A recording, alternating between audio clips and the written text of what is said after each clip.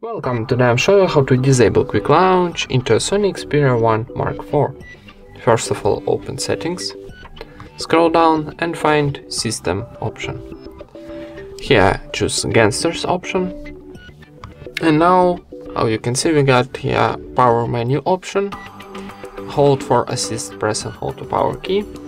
Let's try press and hold the power button, hold assist, power menu. It's now function power menu, it's power key plus volume up key. So if we press OK, we activate our Google Assistant. So for turn off this option, tap here on the switcher to deactivate and go back, and maybe let's try turn off jump to camera option. Press the power key twice to start the camera. So let's try.